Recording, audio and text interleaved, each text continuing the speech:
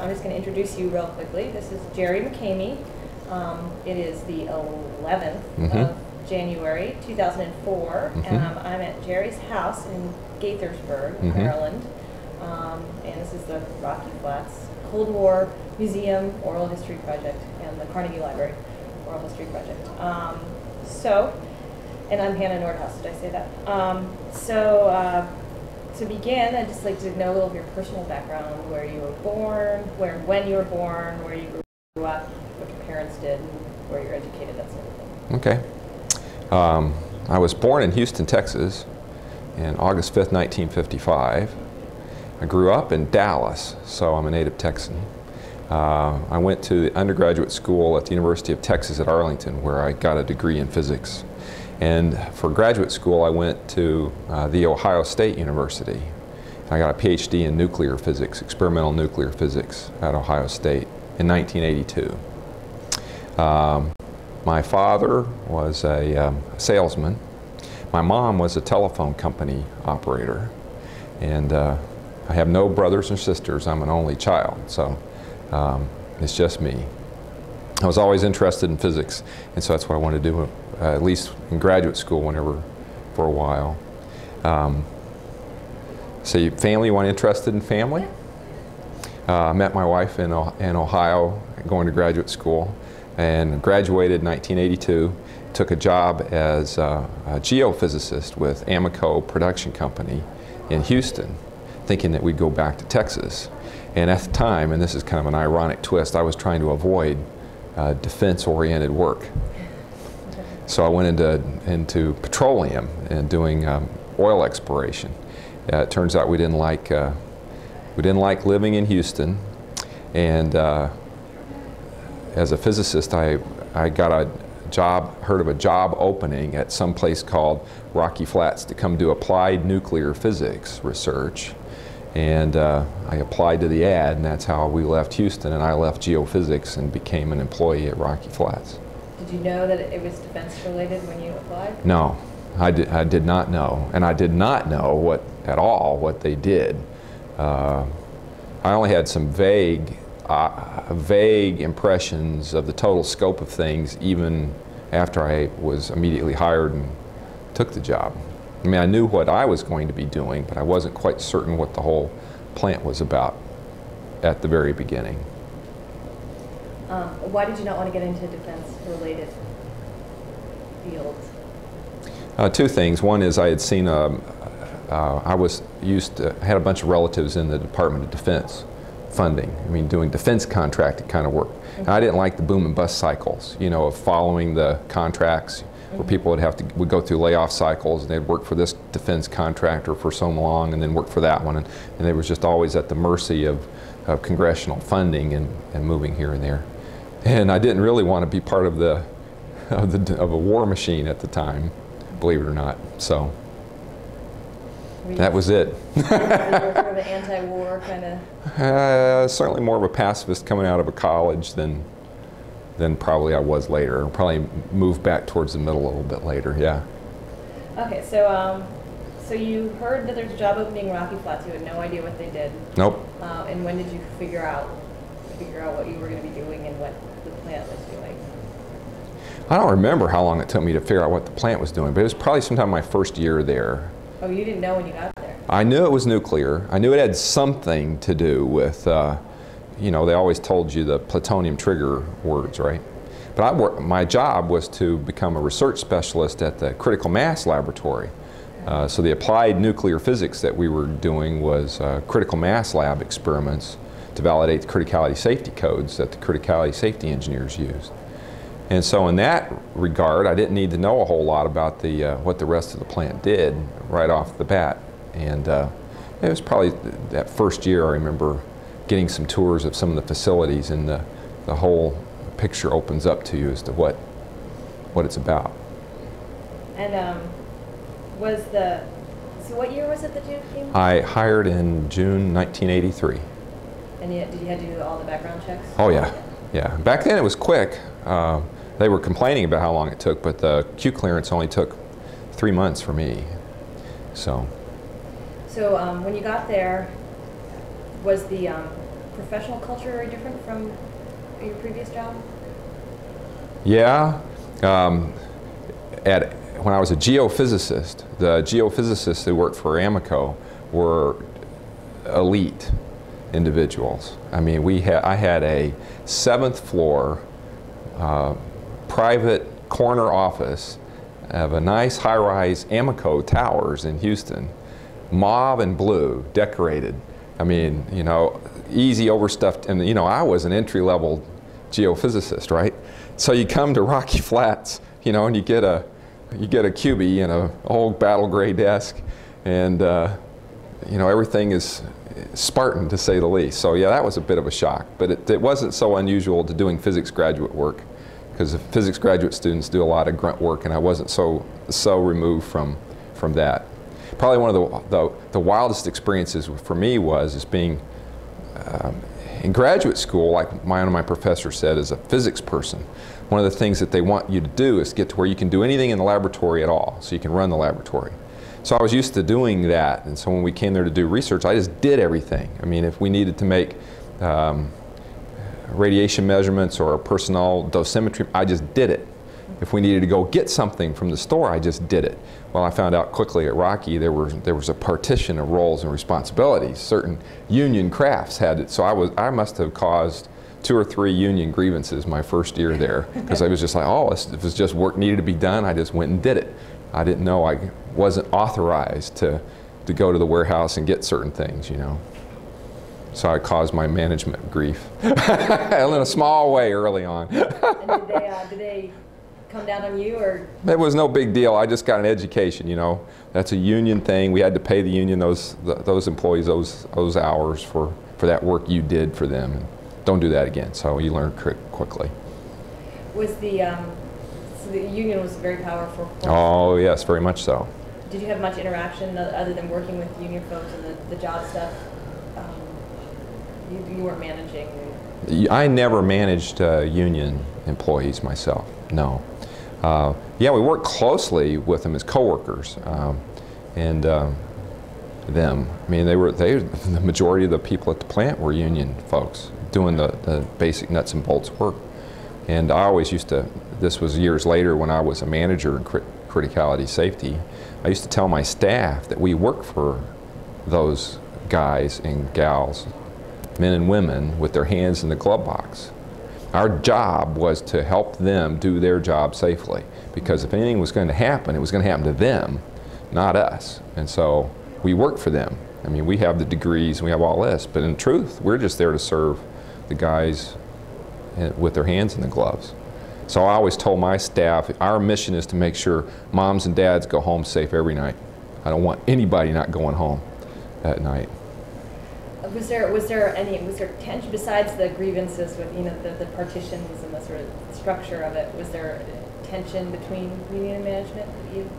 The grievances was no big deal. It was just me learning how the plant worked. You know, I was just a new kid coming in, thinking you could just, oh, boss said I need this, I go do it. That's how that was. That was no big thing.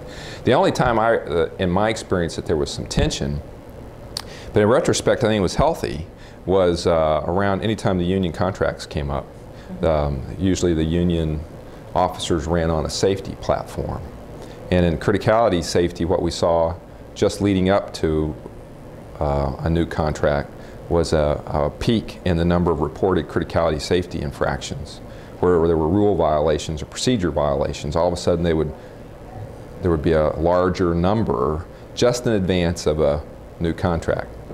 And the thinking at the time was the union wanted to make a case that the plant wasn't as safe as it needed to be, and was doing that to reporting better things that were happening, so that they could have a case to be made for concessions for management. So the things were really happening. Oh yeah, they were happening.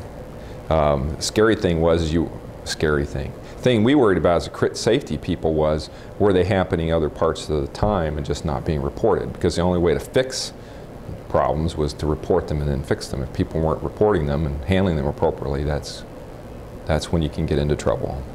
And would they not have reported them before because they didn't want to get into trouble, or because it just was a hassle? What's your sense? these are in my early days when I was a staff member, so I wasn't in management when some of this stuff was going on.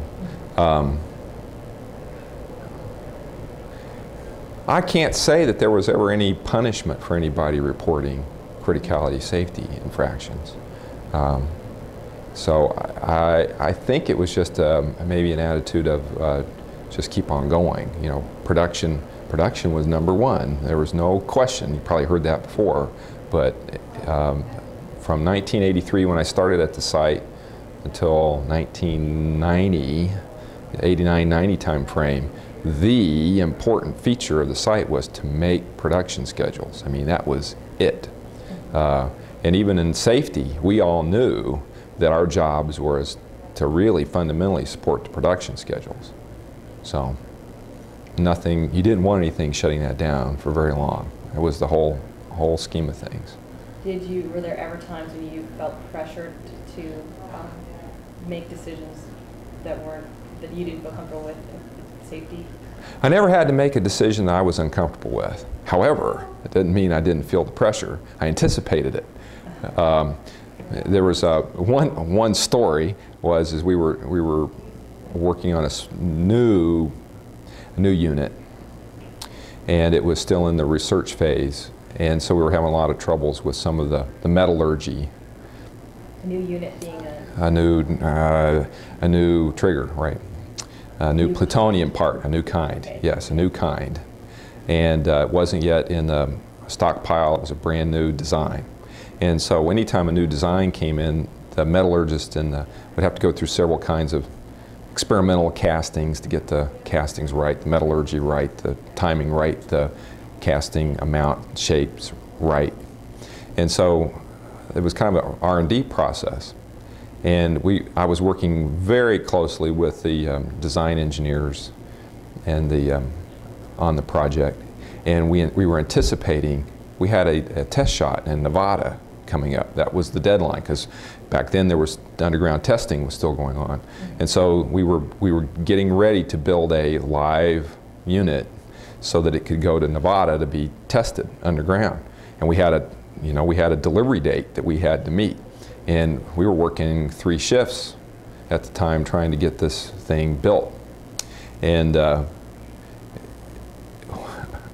the good news was I had worked so closely with the engineer that he knew exactly where his limits were, his constraints from a criticality safety project was. So on the 3rd shift, middle of the 3rd shift, another casting went bad, and so we weren't going to make the deadline.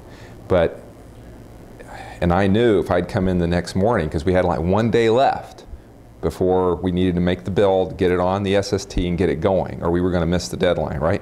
So I show up at work this morning after we've been going through all this. I show up at work, there's all these calls on my machine saying, we need new limits and we need them within 2 hours, and if we can't get them within 2 hours, you will be talking to the plant president. Because we had this failure again on the 3rd shift. Well, fortunately, the engineer knew exactly what the constraints were. He made all the design changes in the middle of the night, showed me all the design changes, had them all on my desk, because he knew exactly what I was thinking. It was already pre-approved, pre-designed. It was like, there's no big deal. We could just do the approvals. So it was like, hey, we're done. We made schedule, and was all completely safe. But it was there. And had he not done so much of all right, had we not worked so closely together, safety and production, which I think was the right way to do it, yeah, it could have been very uncomfortable, you know, to come in from scratch and try to make that work. Right. Why don't you quickly explain? I spent 5 hours with Bob Rothie. Okay. As you can imagine, so we talked a lot about criticalities, but if you could just sort of run through exactly what your job was, what a criticality is, and just sort of talk about that. Okay. A criticality accident is an uncontrolled nuclear chain reaction. It's whenever you get a critical mass of plutonium, in the case of Rocky Flats, or uranium. You get a lot of neutrons and a lot of gamma rays emitted quickly, potentially fatal within 10 meters, typically. It's not an explosion, It's not a bomb. Usually in the 30 or so accidental criticalities that have happened worldwide since the inception of this nuclear business, there's basically been no damage. I mean, there's no facility damage, there's no large spread of contamination. It's just a very intense burst of radiation in the local region. So that's what a criticality accident is. It can happen if you get too much mass in one location at the right time, if you add water or moderator to a system because of the way the nuclear physics works. Lower energy neutrons are absorbed better than higher energy neutrons. And by scattering off of water, they slow down, they become less energetic, and therefore they become captured in plutonium easier, and therefore they cause fissions. And every time you cause a fission, you get 2 more neutrons out. And if you have enough material together for those neutrons to go off and cause more fissions, you end up with a chain reaction. So that's what a criticality accident is. It's usually lethal to people within 10 meters. And so again, that's the reason why I mentioned our job was really protecting the workers. It wasn't an off-site problem, and it's not a public issue. It's not even an issue for somebody over in another building. But you know, there was so much glove box work at Rocky Flats. It's for the workers' safety, you know, right there working in the glove box. And the political ramifications of a criticality accident would be tremendous. If people are worried about contamination, if the public is concerned about that, you can only imagine the problems for the country and for the site if somebody died in a radiation accident, which is what would happen. At the time, we were concerned about maintaining our production because we were a defense facility. I mean, we were directly linked to this country's strategic defense. What we made ended up on submarines, ended up on missiles, and we were in a Cold War situation with the Soviet Union at the time. And if our plant went down due to something like this, that would affect national security potentially. So we didn't want any of that to happen.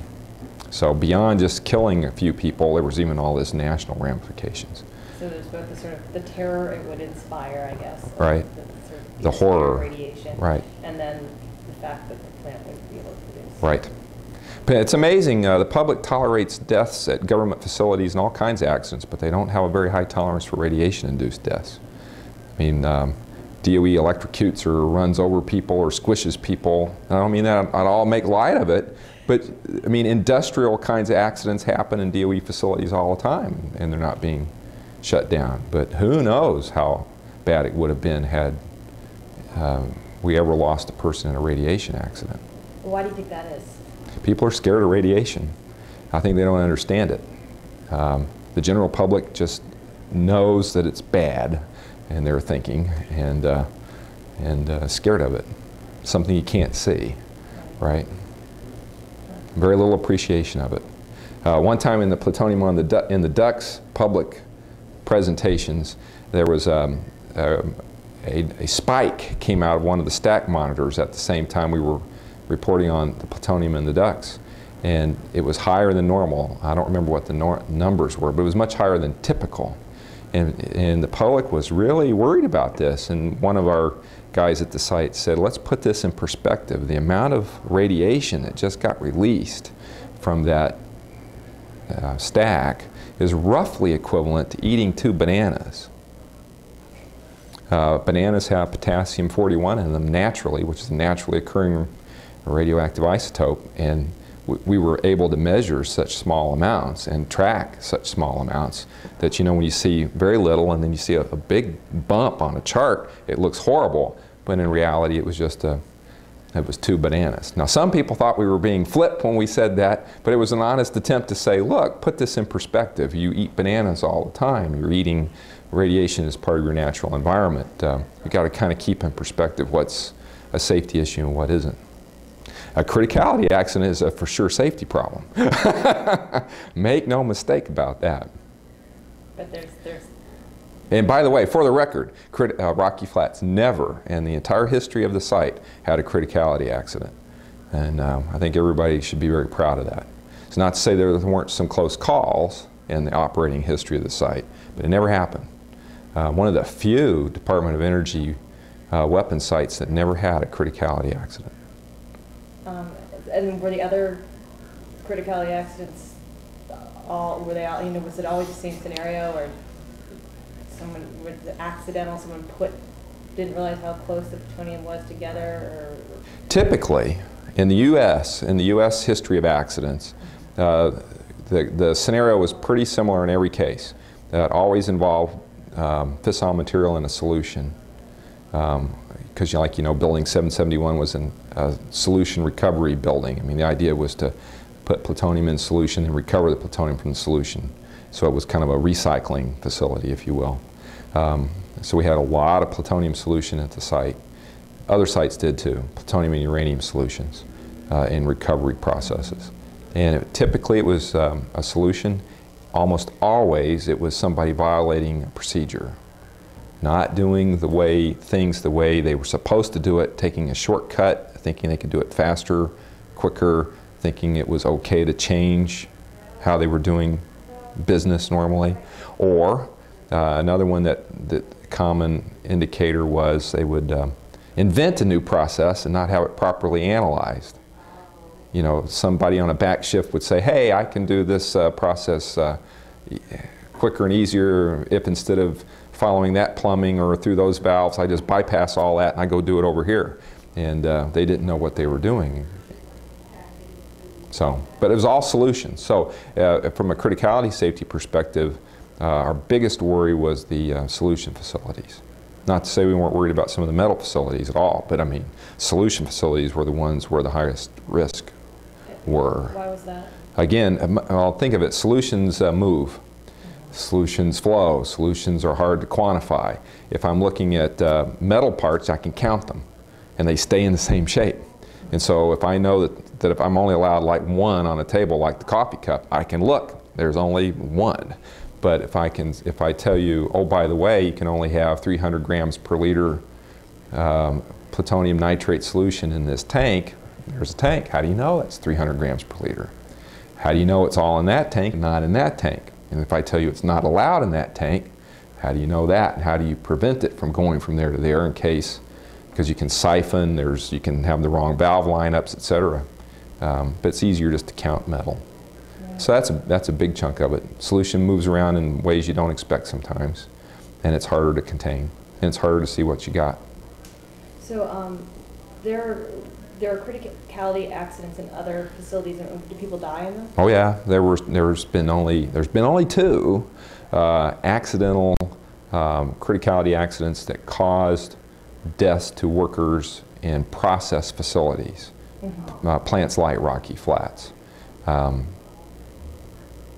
One was at Wood River Junction, where, in fact, that's on this videotape here. We reenacted it. One was at Wood River Junction, where a fellow decided to do a uranium recovery process and decided to dump a bunch of extra uranium into an open 55-gallon drum, and it went critical while he was pouring it, and he died. At Los Alamos, there was the other fatality. That worker bypassed some of the procedures for some of the valve lineups. He was supposed to filter and recirculate some of the plutonium solutions. He decided to be quicker. It was on a holiday. He was getting ready for New Year's Eve party, and he got distracted, thought he could do it quicker, and he skipped the process. And so higher concentration plutonium ended up in a tank than he expected.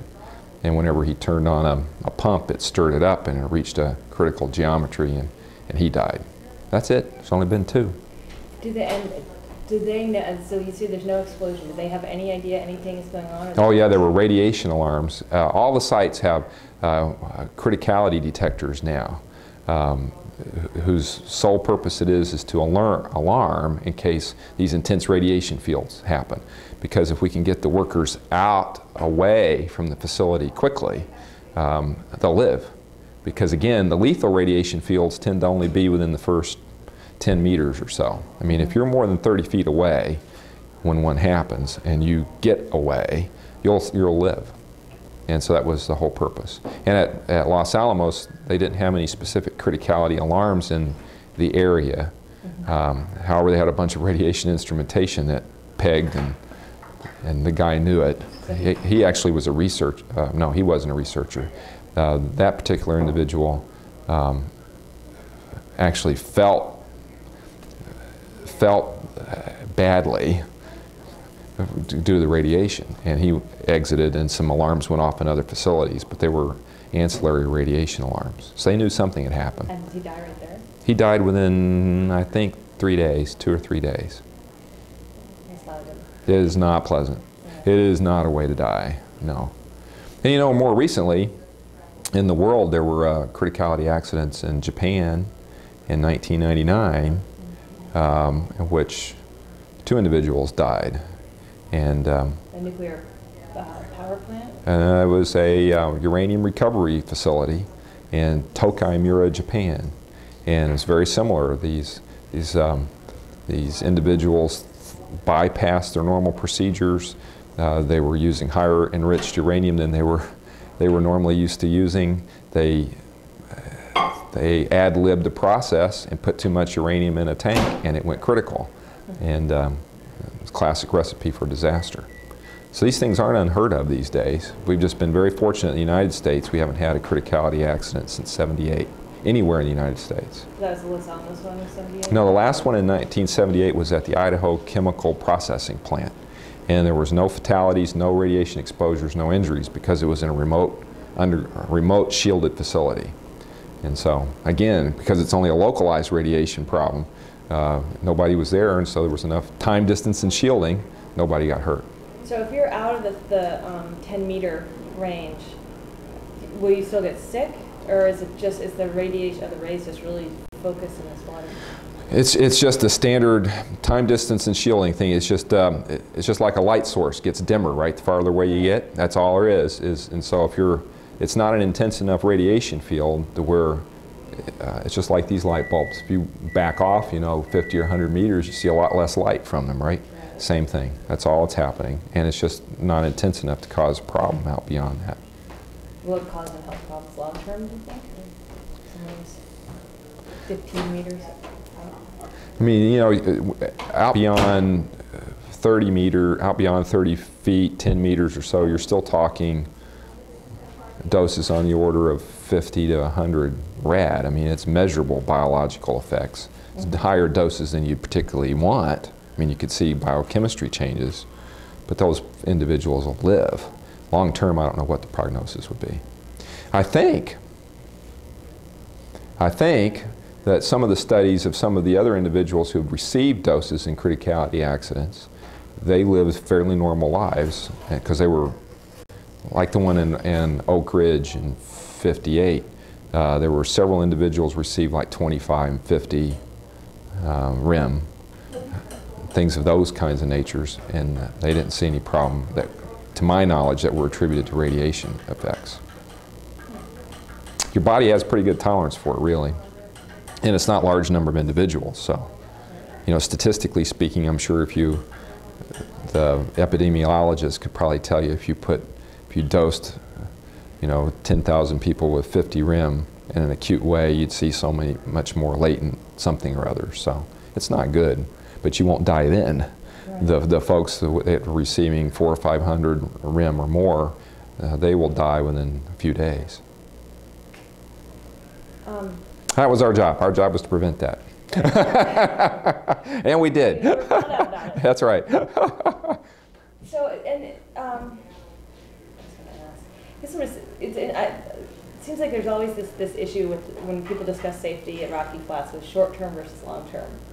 And it sounds like the criticality is really a short-term. It's a short-term issue, exactly. Yeah, it really is. Okay. And was that the biggest thing you had to worry about at Rocky Flats? Or not, obviously not you, but the worst accident that could happen would be a criticality accident? Actually, no. The worst accident probably would be a fire. We had fires at Rocky Flats, like the '69 fire. Those kinds of things are very much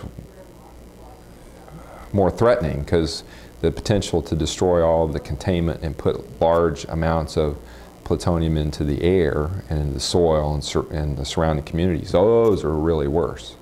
And they also have the potential to to trigger other kinds of accidents. I mean, one of the big concerns fighting the '69 fire was that you would cause a criticality accident while you were fighting it because you're going in and putting water on things.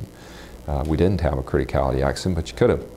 And so the water would spread it around and it would move and get too close together. Right, and it slows down those neutrons, and it makes a big difference whenever you're changing the energies of the neutrons. Because it's actually all nuclear physics. That's why they hire nuclear physicists to understand this stuff. It's because the fission cross sections increase with lower energy neutrons, and so the ability to cause more fissions goes up if you add water to a system, typically. So water's not good in general. And so they were just lucky that it didn't happen. Yeah. It's not easy to cause a criticality, which is another thing. I mean, like my first job at Rocky Flats, where I worked with Dr. McKamy, was at the Critical Mass Laboratory. Our job was to make these zero power reactors. I'm sure he told you that. We actually drove things exactly critical. We had a control. It was a reactor essentially, but it was a zero power reactor. And it was, I mean, you have to adjust things just so to actually achieve criticality. It's easier to make things subcritical than critical. So it's not like it's trivial to make a critical mass. You were going all the way to critical, right? Oh no, we were critical. Oh no, we were critical. Right at 1.0 is what we were trying to get. That won't hurt anybody. 1.1 will kill people. Yes, that was, and a lot of the criticality accidents that have occurred in facilities have been in these experimental facilities, because we are trying to measure exactly take the system to exactly critical, and that means in reactor language you have an infinite period, so that instead of the reaction doubling very quickly, which gives you rise in power, you want it to be on a very long period, which means the power increase is very slow. So there's no intense radiation fields, it is critical, it is an exact balance, and you get, every neutron causes fission instead of, having, basically that's all criticality is do you have more neutrons causing fission, or do you have neutrons escaping and causing no fissions? That's all it is. And if you make sure a lot of neutrons cause a lot of extra fissions, you have a lot of extra power, and that's what causes the problems. But if you can make it exactly balanced, it's not an issue. And again, so if a criticality happens and we didn't have any monitors, right, or any, you had to have no idea that it happened except for that you'd be dead.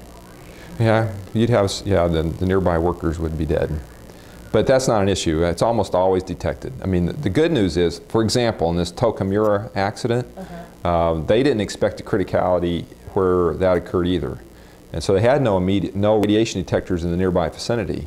However, there was research institutes miles and miles away detected the neutrons. Really? Yeah, so they knew it happened. These things are hard to miss, because even though the radiation fields aren't life-threatening, they're detectable, and so from a long distance. And so you can be hundreds of meters away and detect it. Why did all my radiation detectors go off scale? Why am I suddenly seeing this? Something's happening. So they're hard to miss. There's never been one missed.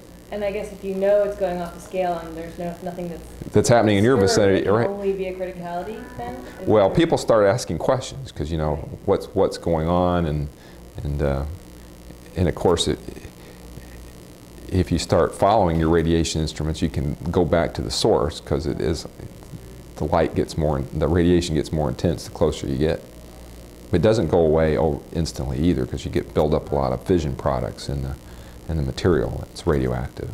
So it builds, then gets critical. Bursts. And then it shuts itself down, typically. And then, but you've made a lot of fission products that are much more radioactive than the original set of plutonium and uranium you had there. And so that continues to emit potentially dangerous radiation fields in the very near vicinity, potentially for a couple of days afterwards. So it's easy to detect. It's interesting. Yeah. It's interesting that it's an accident you can't see or hear or Nothing. No? Well, you may have, I don't know if Dr. Rothi told you, one of the things the nearby people talk about are the things called the blue flash. There's biological, people see what they report is a blue flash in their eyes if they're nearby. And the thinking is it's the passage of radiation through the fluid in the eyes causing Cherenkov radiation. If you've seen these pictures of reactor cores and there's all blue light around it, that's because electrons are being slowed down in that media. They're going faster than the speed of light in that media, water, and so they emit this radiation. It's blue. But victims or people in the very near vicinity of these criticality accidents, their eyes detect it. They see the blue flash. So they don't actually, it's not that they see it coming from anywhere, but just everything goes blue, right? And then it passes? Oh yeah, it's just like instantaneous. Cool. You never want to see that. Yeah. No, I have to see the blue flash. Go find a nice pool reactor and see the blue glow there. Okay. That's just a little bit. Okay, so we talked about criticalities. Okay, you mentioned the near miss criticality in '94. Was that the only one, or that you were present for? Or? That was the one I was most involved with. There were some in the lore of the site that I was not personally involved with. Let me set the background for 1994 a little bit. I think it was 1992, first President Bush announced basically the closure of the site, and we were no longer going to produce W-88s for Trident missiles, and we were going to shut down. And at that time, the plant was from 1989 through 1992. The plant was in this mode of, let's shut down for safety reasons and environmental reasons, but let's get geared up, let's get safe enough, let's get clean enough, let's do what it takes to operate safely. And then the plant gets shut down with his announcement in his State of the Union address in 1992 that we weren't going to operate again. Well, then the pendulum started swinging, well, we're not going to produce again, we're going to close. Therefore, we need to get in a big hurry for closure. And we don't need to spend as much money on all this safety and as much time on all this safety. We just want to close. At the same time, the environmental concerns were really ramped up due to the FBI raid, et cetera. And so everybody was concerned about RCRA violations and about getting fined if they didn't clean up spills properly or if solutions escaped, et cetera. So the culture changed between 1992 to 1994 of being, let's get ready to go make triggers again, to let's clean up and shut down, where the driver of the site was now environmental cleanup. And so the safety that people were mostly concerned about at the time was environmental safety. And so the pendulum had swung towards the operators on the floor, the guys working the box. Their management had so ingrained them that they did not want a fine for plutonium solution spilling on the floor, that the operators were more concerned about that spill than they were about avoiding a criticality accident, because they had started to believe that a criticality couldn't happen. So my staff, I was the criticality safety manager for EG&G at the time, we started seeing the operators willing to take chances in criticality safety because they thought an accident could no longer happen, but they knew that they could get in trouble if they spilled. So they would try to prevent spills, they would try to collect spills, if they saw a spill happening, they were telling us, well, I'll put a bag under it, I'll put a bucket under it, because I know we'll get fined if it hits the floor and it runs outside of the berm and yada, yada, yada. Well, those are all precisely the kinds of actions that will cause a criticality accident. So, in the year of 1993, 94 early, I and my staff were trying to warn senior management that the criticality safety culture had degraded significantly, that management was trying to rush the cleanup process too much. that they weren't investing the time in building 771, for example, in the conduct of operations culture to make sure that operators are really going to follow their procedures precisely. And that operators were telling us that if it came down to a RCRA issue or a criticality safety issue, they would comply with RCRA and forget criticality safety.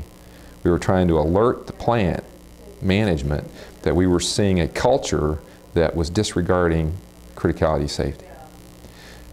Well, those warnings went unheeded, and so I actually left the contractor. I had become convinced that the plant was headed for a criticality accident, and I told them so. I told senior management that I think you're going to have a criticality accident within the next 5 years if you don't change what you're doing. And I can't do anything about it anymore. And so I quit. And so literally like a month after I became a consultant for DOE, we were on a tour in Building 771 after one of these tank draining operations. And I was touring some other criticality safety engineers from DOE along, because I had knowledge of the facility. So we were on an inspection. And we walk into this glove box, and there's all these bottles with this plutonium solution. It's green. Plutonium nitrate solution's green. And it had all these bottles lined up in this glove box. And it was like, well, most of them are pale green, which means it's lower concentration. But there were a couple of bottles that were pretty dark green. And it was like, well, where did those come from? Well, the answer was it came out of this tank. I forget the number. Same tank. Well, that's odd. When did they come out of the, when did they take that solution out? At the beginning, at the end? It's like, oh, I was at the end. Like, well, that's odd. You would expect because the tanks drain like from the bottom typically, right, which means the denser solution, higher concentration solution is usually the first to come out. Right. Well, it was odd that would, why those 4 or 5 bottles? I forget the exact number. I think it was 4, maybe 5, of dark green solution. And so we started poking around. And they were all, I mean, there were lots of bottles, right? And so we went back into the facility manager's office and started asking questions. We wanted to know where those solutions came from, why those bottles were higher in concentration, what the concentration was, yada, yada, yada. And basically, we were on the beginning of the discovery of this what really was a near miss. It was after the fact, and you may have heard this already, what happened was operators acting on the back shift, they had an approved procedure and approved analysis to drain a tank. And they did that draining, and that's what filled up most of the bottles. Well, they had the pumps running, they were back there, they wanted to continue on. They wanted to get rid of more solutions. They wanted to drain more tanks. Remember, there was an incentive to do all this. There's money on the line to drain tanks quicker, right? And so, without anybody's approval, without any safety analysis, without having any idea what the solutions were in this next tank, they decided on their own, these operators did, to go drain this other tank. And they did. And sure enough, that's what came out with the higher concentration solution. They realized that it was higher concentration solution and decided to cover it up. Because it's, you know, one's dark green, the rest are, it's pretty obvious, right? So they decided to start blending. And they blended some of the material in the various bottles to try to make it look like the same material. And all this was known. They deliberately did it. And then management, the on-the-floor supervisors at the time, participated in the cover-up, and they decided not to tell anybody that they drained this other tank and that they did this blending operation. And all that came to light whenever we were just asking the kinds of questions like, well, how come this material is higher in concentration? Where did it come from? Yada, yada, yada. And that eventually triggered the truth coming out. Now, and that is the setup. That's exactly what we were predicting was going to happen. We were saying the operators had completely disregarded, were in a culture that was willing to completely disregard procedures, were willing to do whatever it took to drain tanks quicker. They were more concerned about environment. They were more concerned about their performance incentives. They had decided criticality couldn't happen, and that they would do this kind of stuff. Exactly. And we were fortunate that they ran out of solution in that other tank. The only reason that they didn't have a criticality accident was because the other tank ran empty first. Just didn't provide enough solution. There was the right concentration. Had they filled up 3 more bottles, we had a criticality accident. And the only reason it didn't happen is they ran out of solution.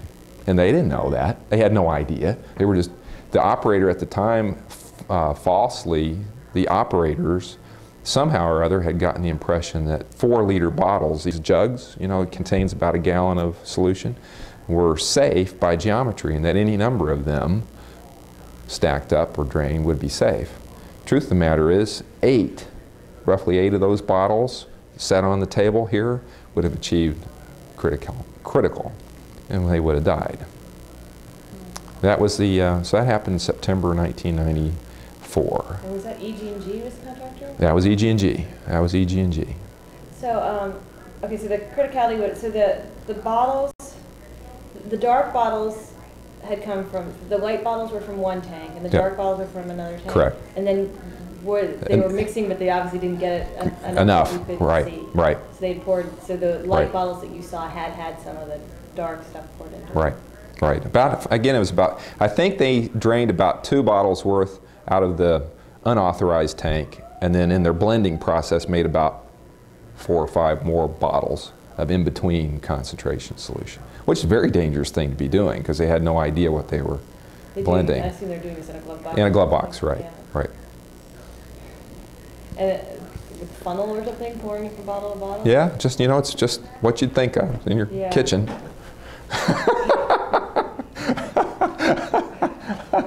It's not very sophisticated at all. And so the bottles were all sitting together in oh the yeah, glove box. just sitting there. Yes, yes. And as a criticality kind of person, you're sitting there wondering, wow. When you start thinking back, because a human body is a big bag of water, right? Well, you're a walking reflector and moderator of neutrons. And if we were thinking, wow, I hope the system wasn't real close to being critical, because just by walking up to it, a human body could add enough reflection and moderation to cause it to go critical. Really? Yeah.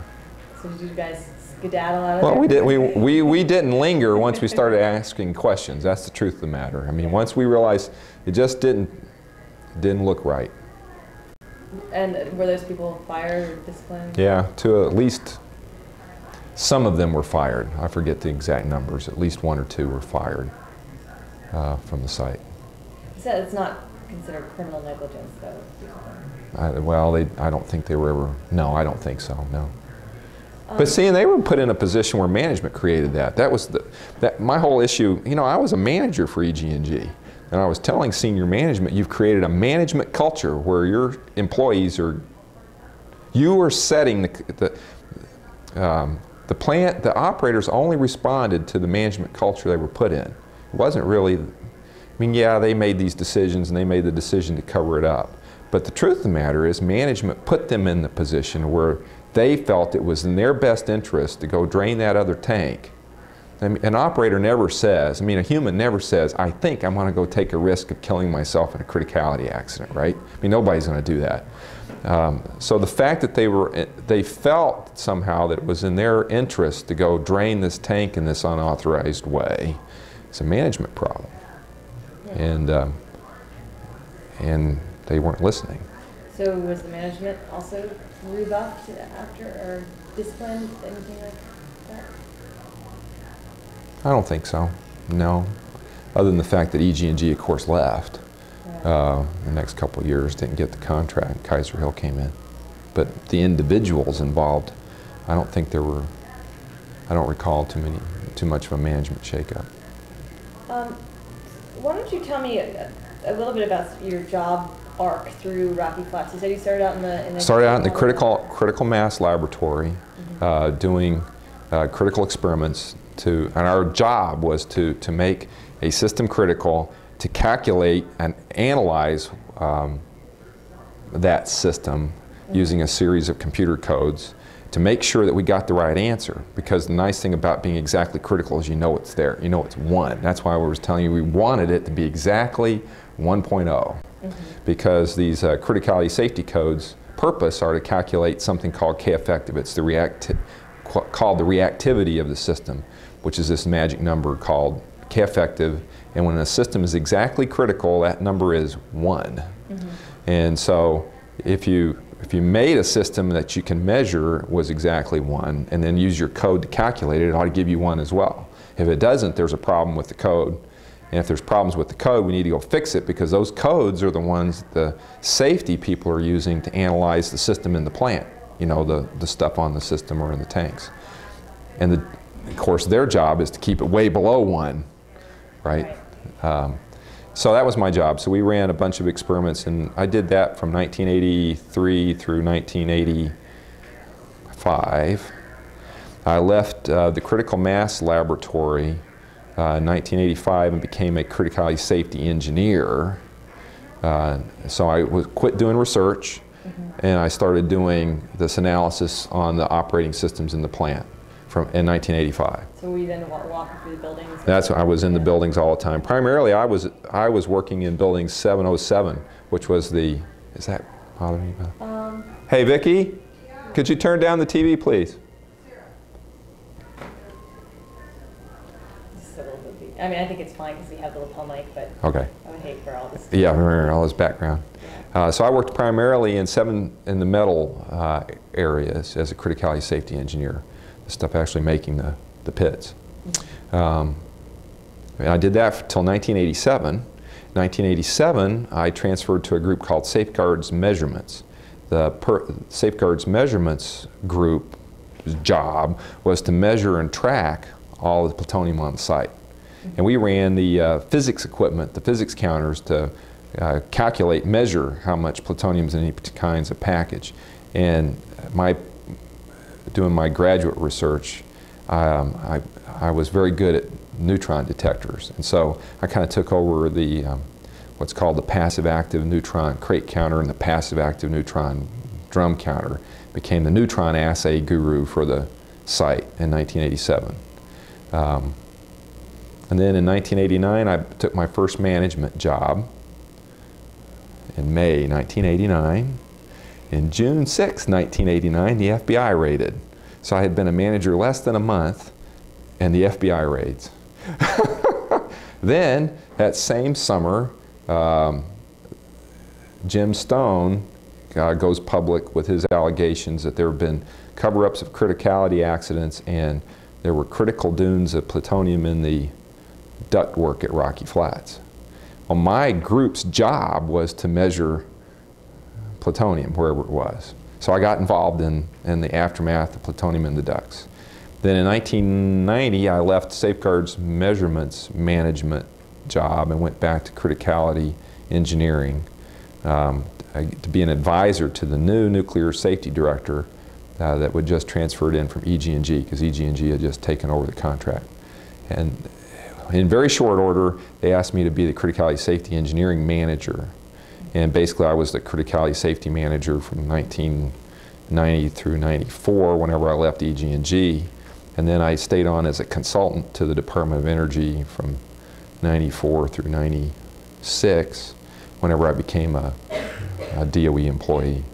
Well, that's where I'm at now. And so as a consultant to DOE, were you in DC or were you still? I was still at Rocky Flats. I did not leave Rocky Flats until June 1997. And so this is when the near miss happened, was you were a consultant, so were you on site all the time? Oh yeah. But you weren't working for the contractor, you were overseeing it? I was overseeing the contractor, right. But remember the timing. I left and I resigned in August 1994 because I was telling the site, you're going to have a criticality, and I can't. I actually have. I think they granted me whistleblower status in the aftermath of this, because I was all in writing to management. These are all the problems we're seeing, and less than 2 months later, it happened. So I was like, wow, I thought it was happening soon, but 2 months was pretty quick. Well, it's great that you were it's good that at the right time. yeah, and it was a good thing that it actually didn't go critical, of course. Yeah. I mean, if it was, and that lesson, then that's why that videotape was made, actually, because we said, well, listen, we've got to drive this message back into this site that a criticality accident can still happen here. That's why this one's called "It Can Happen Here," and I'm on that video too. But that's why we made that video, and we trained all the employees. That was one of the corrective actions. DOE, helping DOE drove down through the site, was to get everybody re-indoctrinated to that. You think it worked? Yeah, well, obviously the plant's closed down and we got through it without any accidents, so that was the last one that was even remotely close. As a whistleblower, or whistleblower status, I mean, did you feel that you were in any way, not threatened, but what's the word? And were there any punitive things that happened when you started complaining, or people just weren't listening to you? No, in fact, what's so funny is, in a sick sort of way, is after my last attempt to get my management's attention, you know, I wrote up another white paper listing all my concern and my staff's concern, and it was a bunch of us signed this. My boss comes out and says, well, if you're that disgruntled, I just quit. And so I did. And it was only after the near miss happened that they decided that there was somebody out there trying to warn them that they were ignoring it. And so I was already gone, you know, from the contractor by then. So did your boss say that, sort of, I'm sick of hearing from you, I don't want to, nothing's going to happen? Yeah, that was basically the message, yep. And that was because it just wasn't a concern of theirs, they were more concerned with spills? Again, I think everybody was believing we were crying wolf. That, you know, we were saying that there were safety problems and they just didn't believe it. They just didn't believe it was that bad. And senior management had their deadlines and had their perspective. Their answer to me was, well, get your staff out there and look for problems, and if you see problems, tell them to stop. But remember, my staff's job was to produce the analyses to allow production to keep on going, allow the operations to keep going. They were already understaffed. We were already understaffed for that mission and far overworked on that mission. We didn't have time to tell my staff to go out there and look over operations shoulder all the time. And so they were just blowing us off.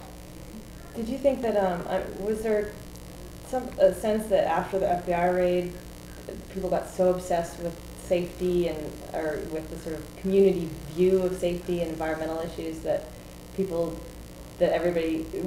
people feel that other people were being paranoid about stuff and that's why they were blowing it off? Or, I mean, you would think that so much attention to safety that after the raid.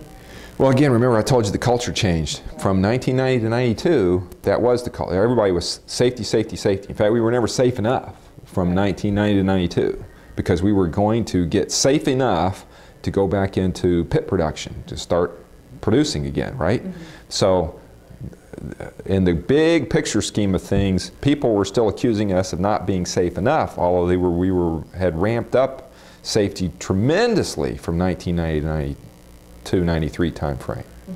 Well then, whenever the decision to just close the plant came about, they thought it was like the external environment went, we don't have to do that anymore, we just got to clean up and close up. We don't need to do that. That was overkill. That was over-conservative. We can, now let's hurry up and get this place cleaned up and closed down. So we don't need to do that anymore because we're not going to try to operate. We're just going to clean up. So we don't need to do all that safety anymore, see? So it changed. And that's what we were trying to say. Look, you know, all the focus in the resumption days was on the metal buildings. We did officially get Building 559, the Analytical Laboratory, and Building 707, the PU metal facility, resumed, if you will. And then the plant shut down and we quit worrying about it. But during those resumption days, the improvements in safety really only happened in those two facilities. Yeah. There was not enough resources to make those same safety culture changes in the other facilities in parallel. It was just way too expensive. And so then they said, okay, fine, now let's turn our attention to cleaning up building 771. Let's clean it up quickly. But they hadn't invested in the safety culture in building 771, the same way they had in building 707, building 559. So it wasn't there. Okay, I gotta stop you. Are we out of, did I already talk? We're recording. This is Jerry McKamy. It's the 11th of January 2004. I'm Hannah Nordhaus, and we're at Jerry's house in Gaithersburg, Maryland. So we were just talking about criticalities and colorimetry. Colorimetry, yes. We were just talking about how experienced chemical operators could tell you just by the color of the plutonium nitrate solution pretty closely what the concentration was. You know, I only knew enough to know that darker was higher in concentration than lighter ones. That's all I knew. That was enough. Yeah. Okay. Why don't we talk about sort of the major incidents that we were just saying we hadn't gotten to, and then I'll ask some more general questions about Rocky Flats. Take your pick, I guess. Plutonium in the ducts or the raid? I'll touch on the raid and then go quickly to plutonium in the ducts. Okay. When the raid happened, I was in a group called Safeguards Measurements. My job then was to measure plutonium in packages and cans and drums, crates, wherever it was, to keep track of it. The reason we wanted to keep track of it is so that we would know that the terrorists, for example, weren't getting it, so that it wasn't going off site. Mm-hmm. Our job was to keep plutonium out of the hands of bad guys. And if we knew where all the plutonium was, it was obvious it wasn't going anywhere near bad guys. I was in a bigger group called Nuclear Material Safeguards. Again, one of the things we worried about was bad guys getting into the site somehow and getting access to plutonium, right? That's all preface to this, is that on the day the FBI raids, there's FBI guys going into plutonium areas with guns. I mean, you're allowing people, armed people, near plutonium, and it was our job to prevent anybody like that from ever getting access. You know, it was just unreal. It was just felt unreal that all of a sudden these guys, these FBI agents with guns, could go roaming around these nuclear materials that we were protecting so well. And it was just, it's like, how do you know these guys aren't bad guys? They had badges. They had badges. We were told to do whatever, you know. Boy, they called the day, it never changed. It was never the same after June 6, 1989. I mean, I remember it. It was D-Day, by the way. It happened on D-Day, the anniversary of D-Day, June 6, 1989. So what, tell me, like, sort of blow by blow, where were you when it happened? Were you, it was before work, right? It came very early? They came early during the work day. In the aftermath, this is what, at least my perception was, again, I was in Safeguards, so I only knew this had happened. I knew that the FBI had raided and that these people were running around with guns, and we had orders to cooperate with them. My job wasn't so much involved with the environmental piece, so I didn't interact with them too much. It was just that when you work at a site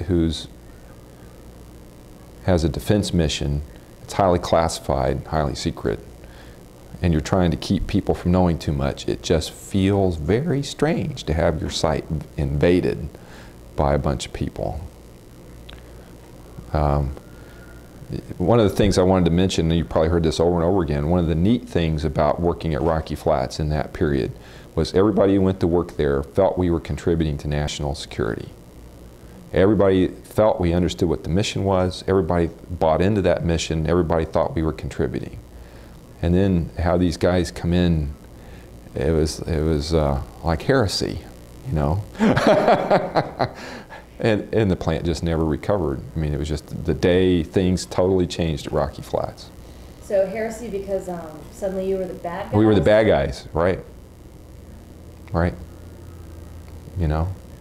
And then it got later, I mean, it gets to the point where later in public meetings, like for resumption, because there was a whole bunch of public meetings on being able to restart the plant. I mean, the people who were scared of the plant took it out on us as individuals. I mean, I was on panels where we were all accused of being baby killers and being mindless scientists who would kill whoever just because we got paid to do it. And it's like, well, you know, that's, you smile and you try to explain yourself, but that's kind of a hard thing to take when you think about it. Did you feel that, I guess, how did it make you feel? It's just that the people didn't understand, and, you know, they were just reacting emotionally because they were scared. But in my mind, they were so closely correlated because June 6, 1989, the FBI raids. By August of that year, Jim Stone had made his allegations about critical dunes of plutonium in the ventilation ductwork and the cover-up of criticality accidents at Rocky Flats. So Admiral Watkins, who was the Secretary of Energy, sent a team in that became known as the Scientech team to investigate these allegations. And again, I was the manager of Safeguards Measurements at the time, and so when the team came to the site and says, well, we want to go find plutonium in the ductworks, who can help us measure it? My group was the only one on site capable of doing that technically, so I volunteered to help out with that. And this is another sad tale in some sense. The management's initial position was there was no plutonium in the ductworks. Officially, that was management's official early position, which was just flat out wrong. Everybody who worked at the site knew there was plutonium in the ducts. I mean, it was common knowledge. Why did they do that then? The site management had a history of stonewalling. You know, this overarching thing of secrecy, this idea that nobody from outside has a right to really meddle in our business. We'll tell you what you should know. I mean, that was the overarching philosophy and culture. And so they just thought they could do that again. They didn't realize the world had just changed. I mean, when you've got guys running around with guns in your fissile material areas, you can no longer just tell the rest of the world, we'll tell you what you want to know. And what's bad is they were saying things that their own staff was trying to get the word to them that they were inaccurate. What is so bizarre is that just a few months prior to the Scientech team getting there, I and my staff had been looking for some plutonium in places. And we started finding all these elevated readings, and guess what? The ductworks, right? And they were significantly elevated. I mean, lots of grams of plutonium in piping, lots of grams in lots of locations. So I tried to get people interested. I tried to get radiation protection interested. Do you care about the fact that there's lots of grams of plutonium in the ductwork? And the answer was no. The reason their answer was no is because they're routinely monitoring radiation levels at the worker level, and those are within limits, and so they didn't care. Okay, so they didn't care. So I went back to my criticality safety buddies and said, do you care that there's plutonium in all these pipes? And the answer was no. We've analyzed the pipes. Pipes are the right diameter. You can't go critical as long as it's in these diameter pipes. Okay, well, that's a reasonable answer. I can buy that. I went to my safeguards management people and says, our job's to count plutonium and to figure out where it is. Do we care that there's lots of grams in the ductwork? And their management's issue was, no, the DOE orders don't allow us to put that on the books and write that off, so we don't care either. And then lo and behold, you know, there's allegations of plutonium in the ductworks, and then management's first position is, we know there's none in there because we have inventory records and we control everything to within a certain balances. We balance our books, right? That's just like a bank account, right? And it's like, that is absolutely the wrong answer to give. And it was just totally wrong, because those books are balanced based upon the threat levels of people trying to steal things, right? They weren't set up to control the kinds of levels that would prevent criticality. A minimum critical mass in the right geometry is only 450 grams of plutonium. That's very little. Now, it's granted that's dispersed in solution and it's a pretty big sphere at that point, but that's very little. Safeguards never controlled the inventory to 450 grams anywhere. So to go on record officially early on with the Scientech team that we know we don't have a criticality problem with plutonium in the ducts because we control our inventory was just technically indefensible. They balanced their books, but they didn't have a book for this. We didn't have a book at that level. Yeah. The books were balanced against people stealing it in bomb quantities at any one time. Which is how much would that be? Or is that Yeah, I don't want to go there. I don't want to go there. But that's, so it was a different animal. I mean, the safeguards controls were set up to prevent people from stealing enough of the right kinds of plutonium so that they could go make a weapon out of it. Mm-hmm. That was the reason for safe nuclear material safeguards. Criticality's job was to prevent a little bit of material getting in the wrong configuration and causing a criticality. The two weren't meeting. I mean, their controls weren't the same. And management tried to just stonewall again, and just, of course, technically it was indefensible, and outside folks quickly shot holes in that, and then management continued to stonewall, and so management got tossed out. Rockwell was the original management team when all this happened, Rockwell International. They didn't last very long in that environment, right? Yeah. They were gone by 1990, and this all happened in late 1989. But I was a Rockwell manager, and I volunteered. Nobody at the site, by the way, had ever gone on a systematic program of measuring the plutonium in the ducts, because obviously nobody cared, right? Mm-hmm. Well, the Scientech team came out, and sure enough, with my staff's equipment and help, we found 6 kilograms in just one pipe alone. That's a lot. Yeah, in just one pipe. And it wasn't because of the diameter, and there was no water in the pipe, and the pipe was small diameter, so it couldn't go critical. But again, it didn't take any. Everybody knew that pipe had plutonium in it. And when you think about it, think about how Rocky Flats was built. One of the things they advertised is that they had HEPA filters, right, on all the ventilation stacks. The purpose of HEPA filters is to keep plutonium from getting into the environment. Well, duh, why would I have to have 2 stages of HEPA filters on the back end if there wasn't plutonium in the ducts? I mean, it was just a stupid management position to take. You know, to posture yourself as, you know, we don't have a problem. Of course there's plutonium in the ducts. The issue is how much is it, and is it a problem? Well, the good news or the bad news is I got a charter to go measure this. And I was a young manager, and I've always had the idea that, you know, I'll go help the plant, and we'll go do it if we can technically do it. And I had 10 guys. That's how many people we had. And we volunteered to go measure the plutonium in the ducts. And so in the first 3 months at Rocky Flats doing this in the fall, 1989, we measured all of the large amounts of plutonium because it was obvious where it was. We could identify the kind of operations that would tend to produce lots of dust. It was the kinds of operations that put, you know, that grinding metal things or things that made fumes that goes into the air. So it was just talk to operators. What kinds of operations do this? Well, that's where you go look. And it's just like it's nothing more complex than snow drifts. Where do you look for snow drifts? What causes snow to drift, right? It's just a fence that breaks the airflow, that causes a little turbulence, and the stuff drifts behind the brakes. So all you do is you look at a pipe and you say, well, if I have air flowing into a pipe, what breaks the smooth flow?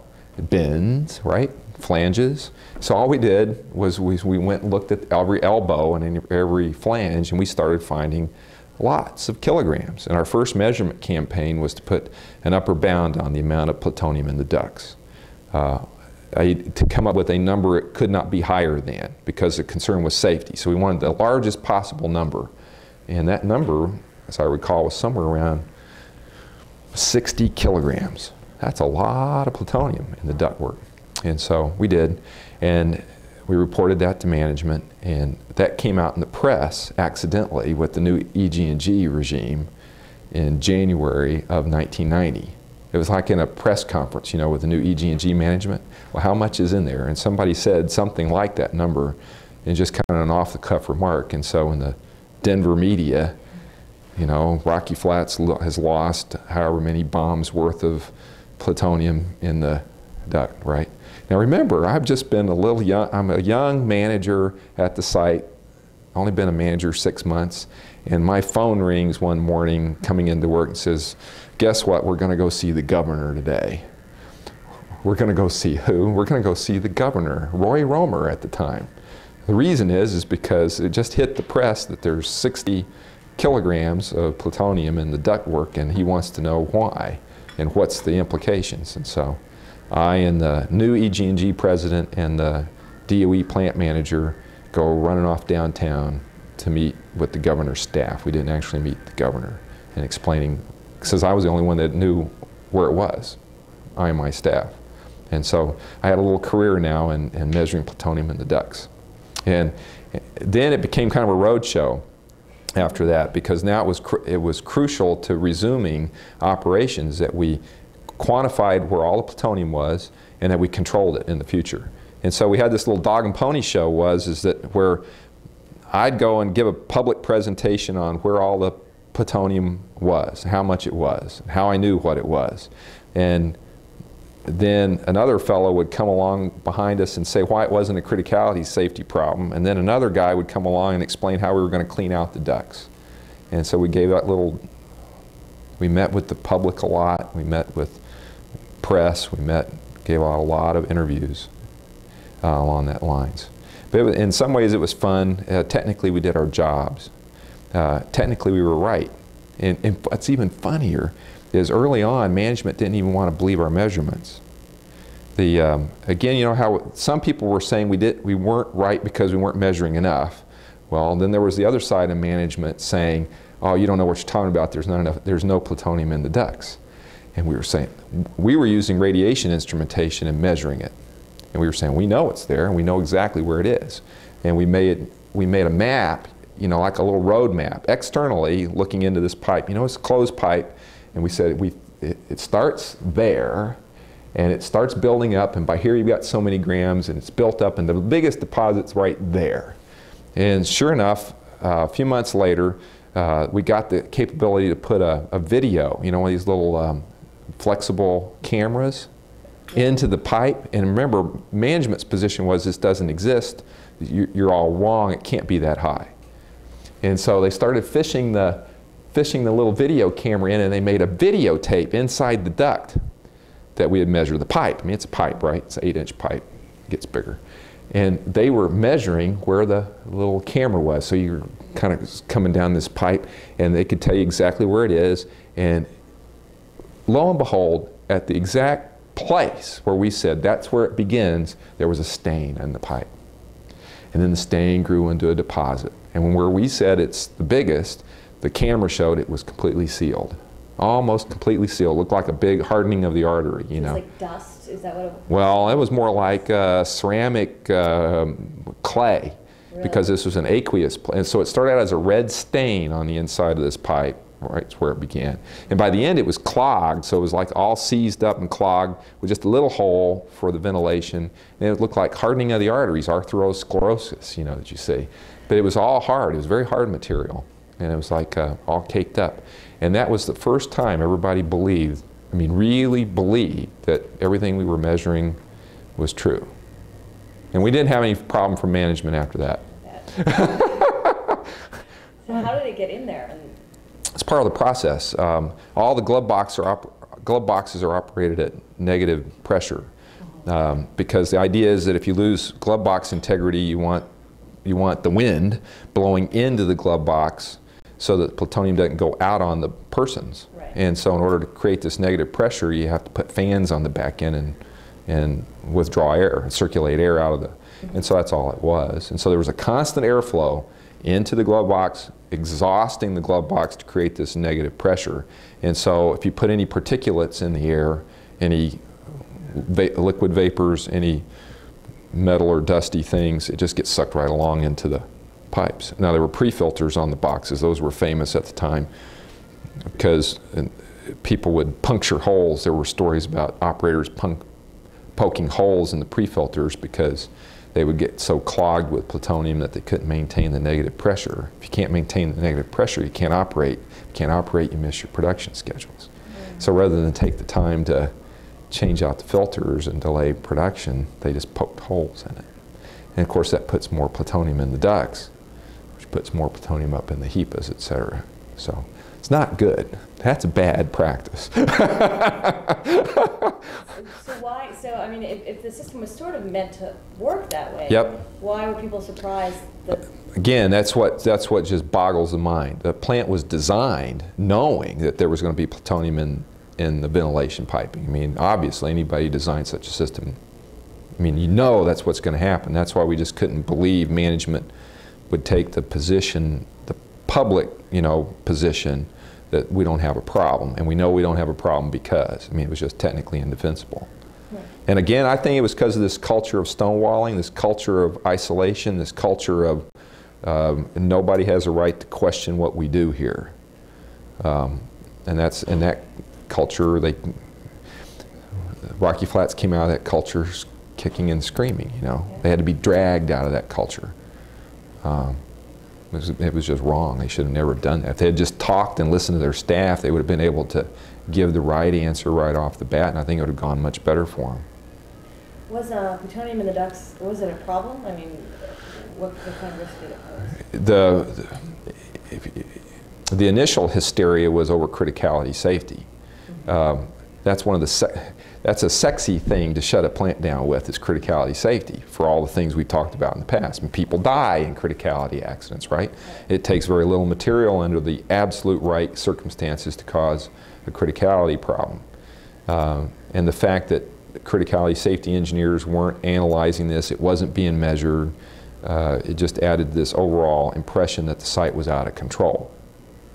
Mm-hmm. In reality, the criticality safety risk from this material is exceedingly small because there was no water in the pipes. The pipes had defined geometries.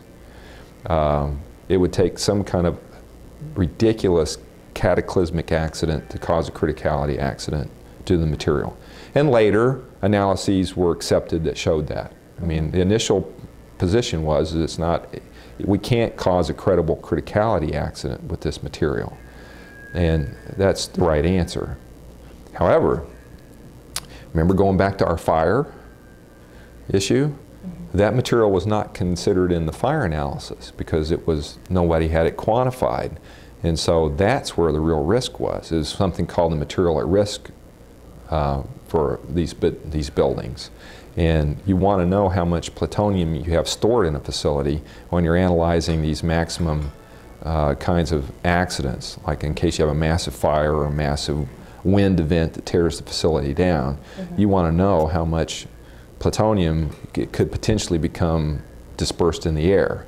And if you're ignoring tens of kilograms of already dusty plutonium in the ducts, which is already in a form that's amenable to be dispersed, because some of it we found later was quite fluffy, I mean quite powdery. In the aqueous watery areas it tended to be crusty, but in 707 it was fine powder, real nice, light, could be blown by just, you could see the airflow. If you disturbed it, you know, stirred it with a little camera, you could see it poof and flow uphill a little more.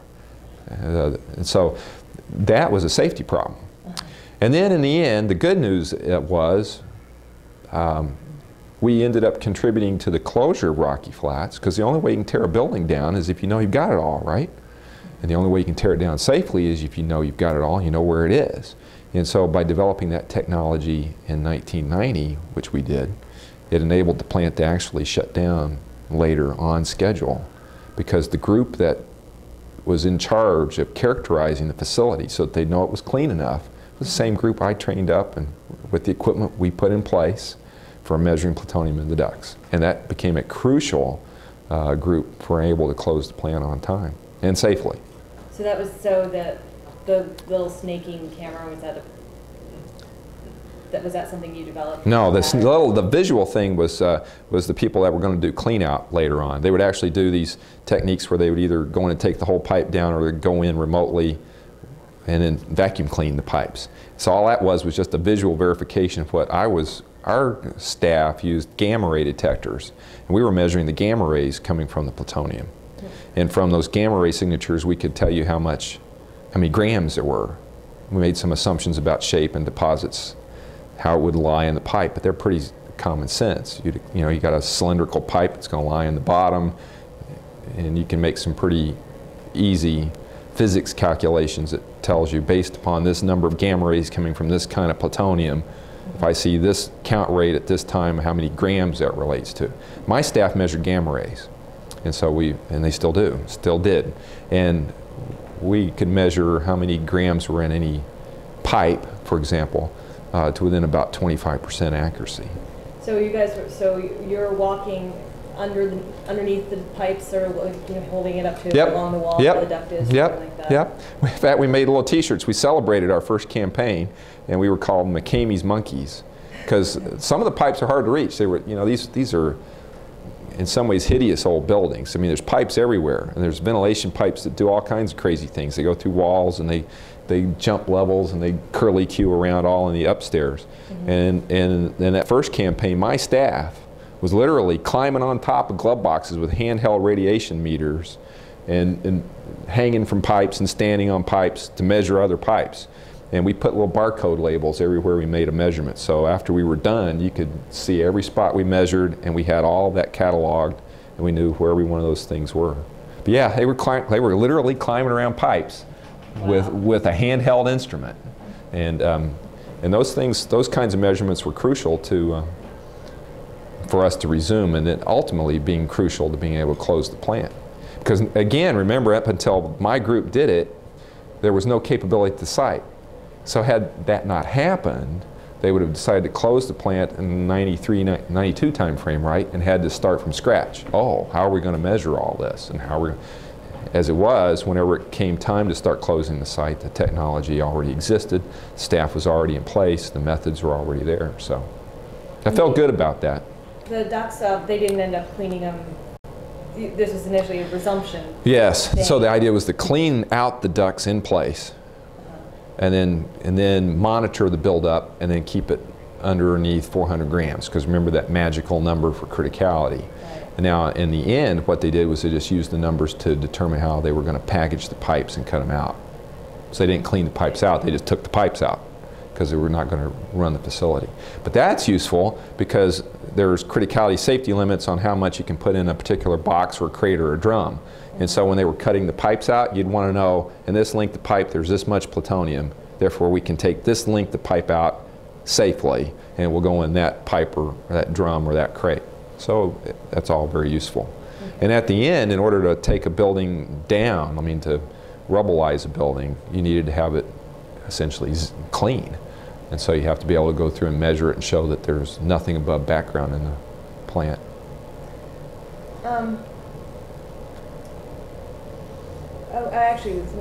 When you're talking about the buildings, I want to ask you some buildings questions, but I think you just go back and finish up this FBI raid and plutonium in the ducts. Stone, yeah. Whole thing. I guess my first question is, do you think that the FBI raid, did they have, a lot of people have said that they didn't think they had any valid, ultimately it was proved that none of the accusations were right or true. Did the FBI have reason to go in there, do you think, and was it a good thing in any way that it happened?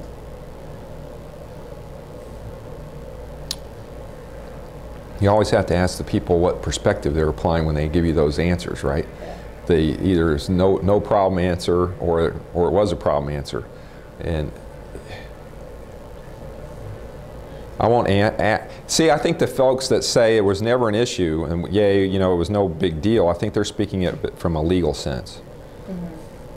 Or from an acute death kind of sense. You know what I'm saying? In those terms, yeah, there was probably no illegalities, and certainly no one died from what happened. I mean, no one died in the short term, acutely, right? That does not say that there were good environmental practices through the life cycle of the plant. It does not say that there was not groundwater and ground contamination and very poor practices in terms of protecting the environment and the system that you lived in.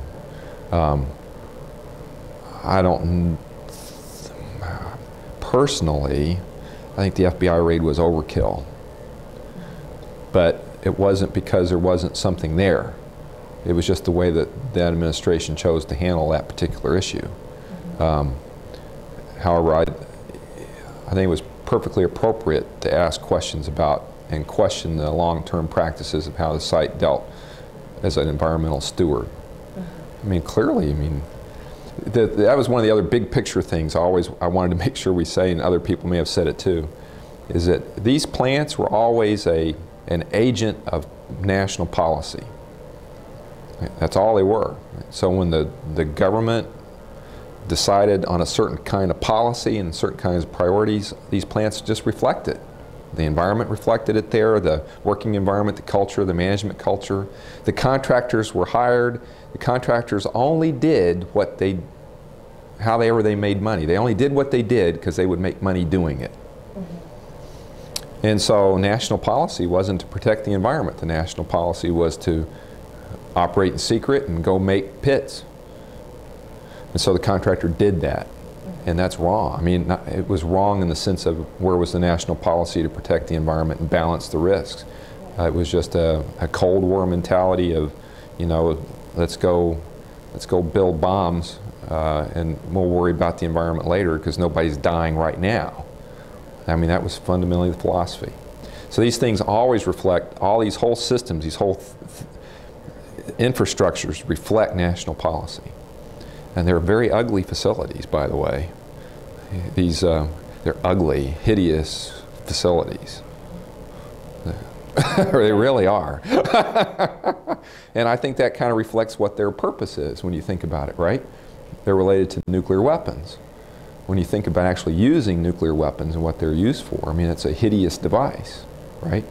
How much more fitting that the sites and the plants that would give them birth are ugly things. I mean, they really are. They're dark, they're threatening, it's not pleasant. There's all kinds of health threats within the facilities themselves. It's just not pleasant. That's all so all the ones you visit now, Oak Ridge, Hanford, Ugly. Ugly. Not a pretty one in the lot. No. No. They're all dark and hideous. They're concrete monoliths. The size and the scale is monstrous. I mean, some of the equipment's huge. I mean, multi-story, multi-room size pieces of equipment. And I mean, plutonium and uranium manufacturing is a glorified steel plant. I mean, it's the same thing as steel, right? And so you can just imagine these big, old steel plants, but just having to be done in the way of dealing with your radioactive materials. And it's just not pretty. And sometimes government would invest large sums of money in specialized equipment to make a special product, a one-time only, or a few kinds of a certain kind of weapons component. Make that one series and then throw it all away. And so within the Department of Energy, there's graveyards of essentially brand new pieces of manufacturing equipment because it was only purchased to do one thing. It did its one thing, and now it's just in like an elephant graveyard of old equipment. It's just massive. Are they all over the place, these graveyards, or they're on the sites? They're on the sites. They're all on the sites because most of them are potentially contaminated, but it's just vast quantities. I mean, vast buildings. Remember that scene in Raiders of the Lost Ark? The first one where they haul the Lost Ark off into a crate and it's buried in this government thing? Yeah, yeah. Well, that's the same way in these nuclear facilities. There's massive buildings with all kinds of stuff stored in them that was used once, done, and put in a warehouse somewhere. Disposable. Disposable. And I was walking through looking at all that in the last year or so, and I was thinking, well, what this really is it's just like the weapons of the Cold War that are no longer needed, because that's what those were. I mean, they were an expression of national policy to defeat a Cold War enemy. It was used, done, and now it has no purpose anymore. So it's just discarded. But that's what this is. It's the boneyards of the Cold War, you know. But it is ugly. And I thought, how fitting, because nuclear weapons themselves are ugly things when you think about what their purpose is. And they are made in ugly, unaesthetically pleasing facilities.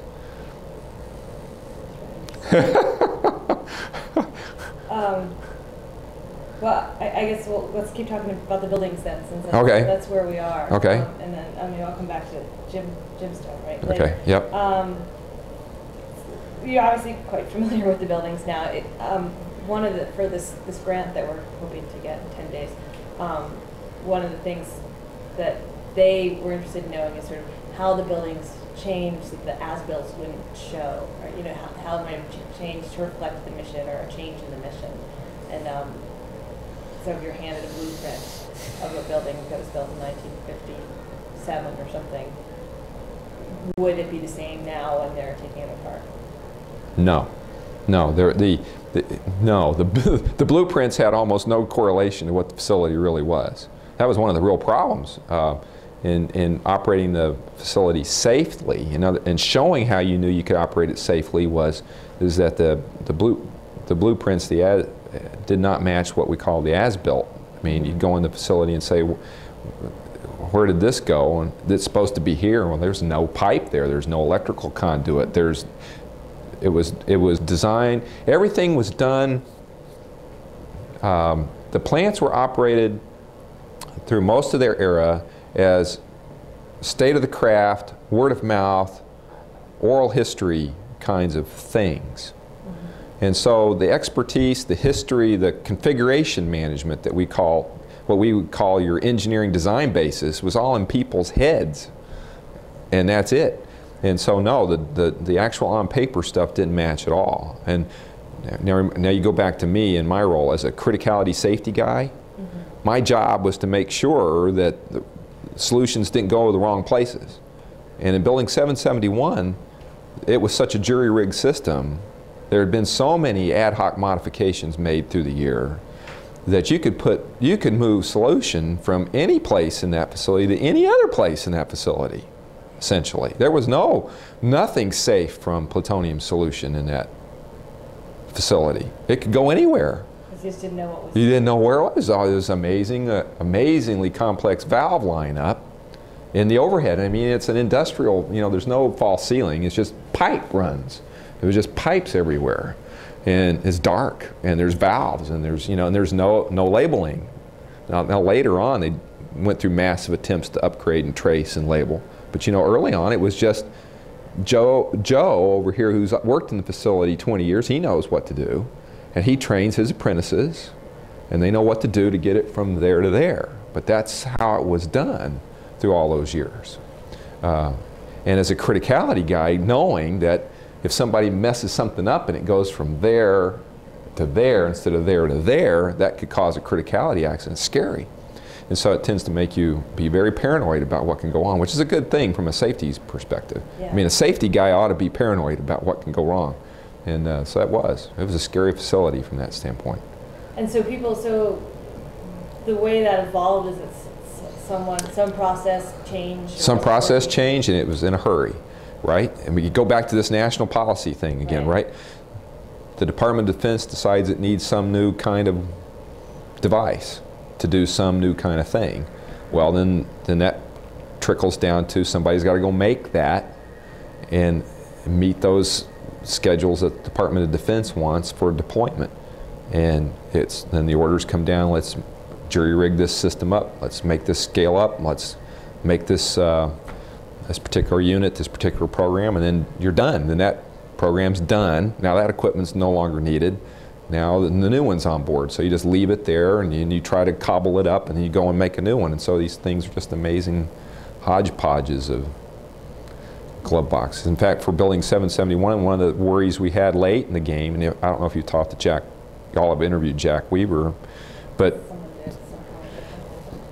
almost every kind of potentially fissile radioactive material in the universe was processed in 771 at one time or other, not just plutonium and uranium. And so some of that, because people were playing with what kinds of things could you put in a weapon.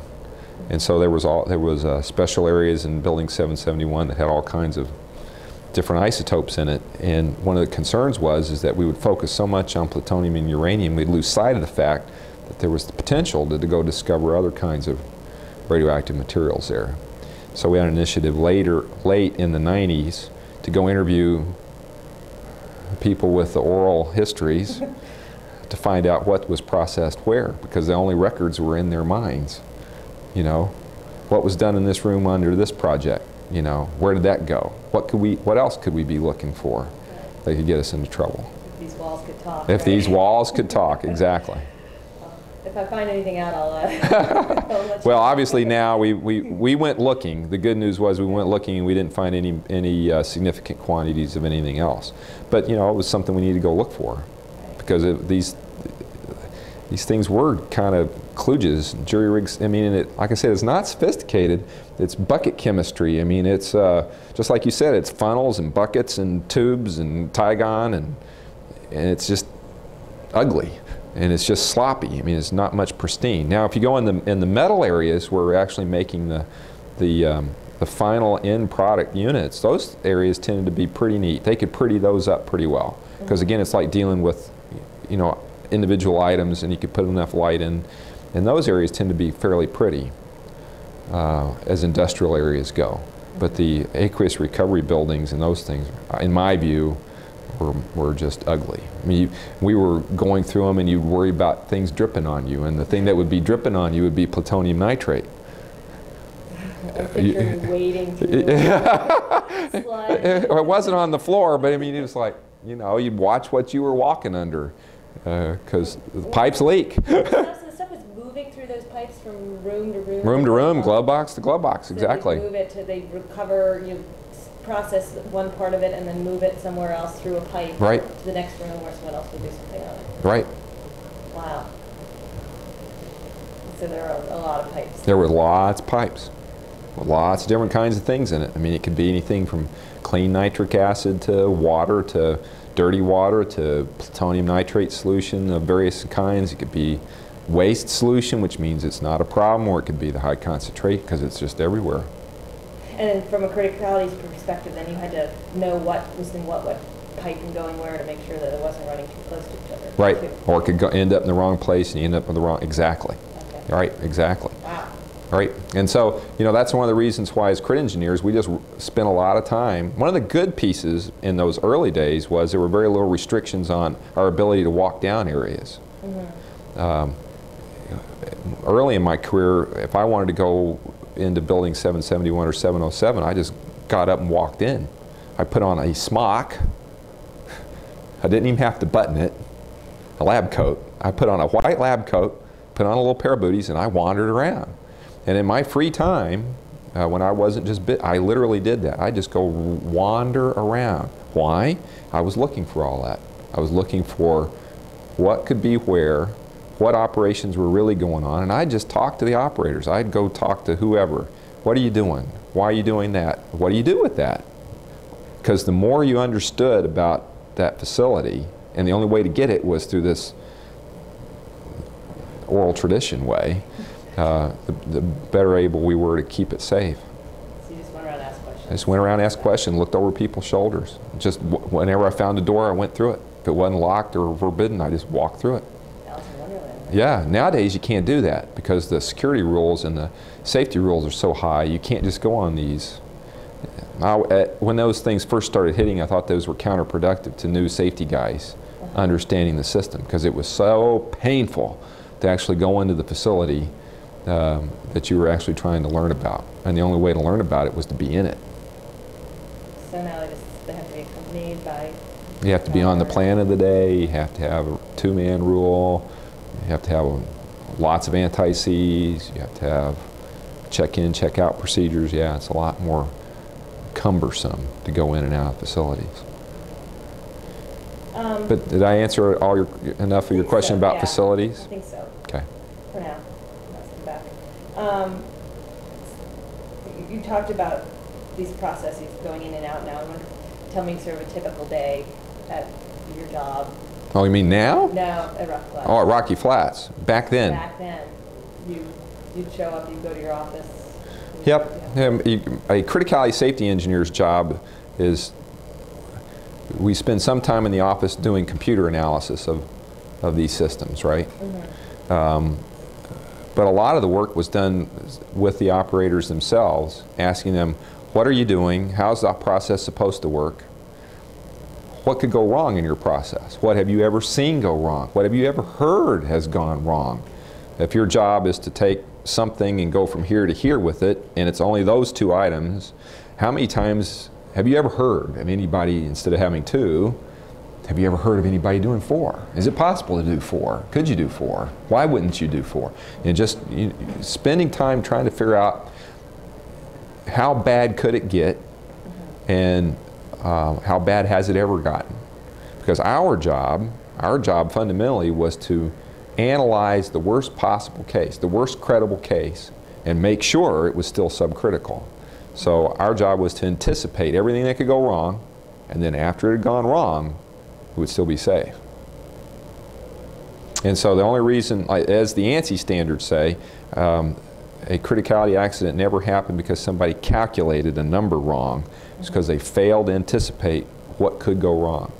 And so a good criticality safety engineer would spend a lot of time in the operating areas talking to operators and being in the facility. And later evolutions in the Department of Energy, we had to reiterate that fact. I mean, not at Rocky so much, but later on, because it became cumbersome to get in the facility, it becomes easy just to go sit at a desk and ask for somebody to ship you a bunch of drawings and ship you a bunch of procedures. You just read the procedures and you read the drawings and you do some analysis based on that and that and that, and ship. Well, as we just discussed, rarely does the procedure and the drawing match what's really going on, and so you've got to be there. And so the departments had a lot of initiatives to make sure criticality safety engineers spend time in the operating areas. That's a modern day thing that we're still working on. But I loved that. That was actually a fun part of the job, just meandering around the facility, because that's the only way you could learn what was going on. I'll go back to Jim Stone real quick. Why, he said that there had been a criticality? Yep, he alleged that there had been a criticality and the site had covered it up. That was not proven to be the case. No, all the data showed the opposite. Again, remember these fission products? If you ever have an accidental criticality, you're going to make fission products. Just like when a nuclear weapon goes off, you make fission products that you can detect, like strontium and cesium, right? And those things are not anything the plant would have used. So had there ever been a criticality accident, you should be able to detect some above normal background levels of strontium and cesium somewhere at the site. And you should find some dead bodies somewhere, or some sick people. Right. And so the Scientech team did just that. I mean, they went out and interviewed people. There was no evidence that anybody had ever gotten ill, that had not been reported properly. They looked at the environmental surveys. There was no elevated fission products anywhere in the environment.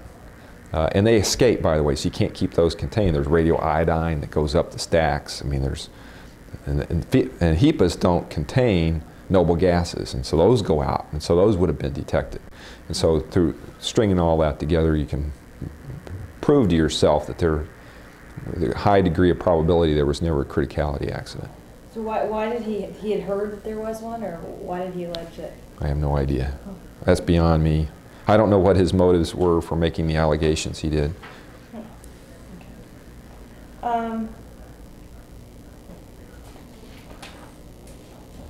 Skip around a little bit. Public has a sense that Rocky Flats was a dangerous place to work, and obviously stuff like Jim Stone and FBI raid made that case stronger for the public. Did you feel this was did you feel that it was a dangerous place? And did your perception of that change over time? Again, asking if it was a dangerous place to work and asking if there were dangers, I think, are two different questions. There were clearly hazards associated with this business. There was industrial hazards, there was radiation hazards, there was chemical hazards. The hazards were there, it was clear. However, I always thought the hazards were manageable and well defined, so that if you took care, if you followed the rules, if you paid attention to the things that you were supposed to pay attention to, you could work there safely. And so I was never scared about that. The only time I ever got worried from a safety perspective was in the critical mass laboratory. I mean, talking about my own personal safety, was in the critical mass laboratory. Some of the stuff we were contemplating doing there is building some, putting fissile material in arrays very close to critical by hand. I mean, very close, deliberately close to critical. And the only way to do that safely was to be very strict about how you handle that material. I mean, very strict. Even to the point where we were running some calculations where it made a difference to where if I was handling, say, a little piece of plutonium in my hand, and I needed to insert it in this array, it made a difference if I did that or if I did that. And I mean, from a safety perspective, it made a difference where my body was. And when we started looking at that, and I was starting, boy, this is getting a little bit, this is a little bit touchy for me. You're doing this in a glove box? No, this would have been out in the open because it would have been contained plutonium. It would have been like in triple sealed cans, or uranium at the same time. And we didn't do those experiments, but those are the only times I actually were going, whoa. I'm not sure we could ever control the procedures that tightly. Did you say, I don't want to do this experiment? Yeah. Is that what, yeah, said that. I said that. for you. Stand up for I said that, and we never did those experiments. I and several others said that, so this is crazy.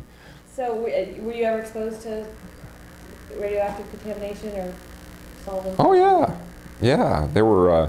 I had to personally clean up uranium nitrate spills. At the critical mass laboratory, had a large inventory of uranyl nitrate, high enriched uranium, in a nitric acid solution. That's yellow, by the way, real pretty yellow. Bob's probably told you about that, or Bob Rothy did. Some in his face once. Oh yeah, he's been covered in it many times. Yeah. And it's very mild acid, so it's not like it's going to burn you or anything.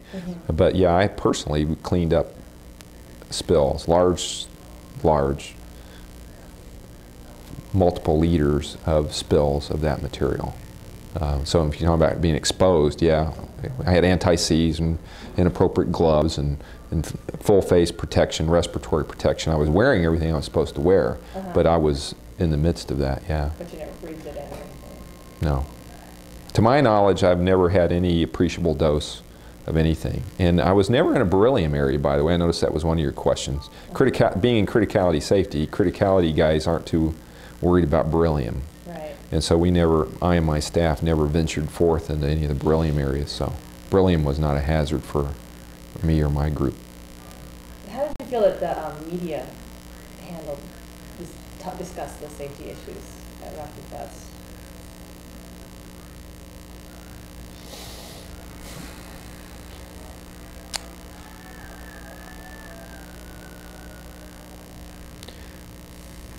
Well, at the time that all this was going on, I thought they were probably a little hysterical, really. I mean, people weren't dying. If you'd listened to a lot of the media, you'd thought that people were dropping dead, you know, at Rocky Flats from radiation or contamination. That just wasn't happening. Doesn't mean that there wasn't some basis for some concerns, but the impression you get just listening to the media was that something really atrocious and awful was happening. And I always thought the safety risks were reasonably well managed.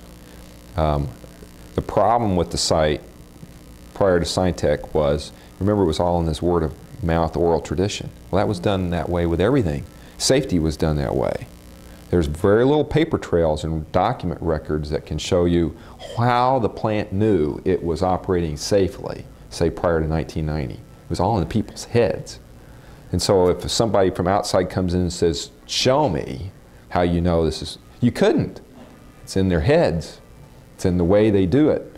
And so that's the reason why a lot of allegations after, in sort of the 1990 era on, were successful in driving home this image that the plant was operated unsafely, because there was no way to show it on paper. It was in people's heads and the way they did business. And then that was part of the whole transition of transitioning to where, okay, you document well the safety analyst's thought process. You document the procedures well so that it's no longer an oral tradition, if you will. It's now, it's all on paper. It's all appropriately analyzed and anybody from outside can come in. Had Rocky done that all those years, it might have been able to show and convince people that they weren't such dastardly individuals. But again, they did what they were paid to do. And at the time, the government didn't put an emphasis on environmental management or the same kind of safety culture that we do nowadays. It doesn't mean things were unsafe, it just means you couldn't show it. And you could not bring an uninitiated person and do that stuff safely.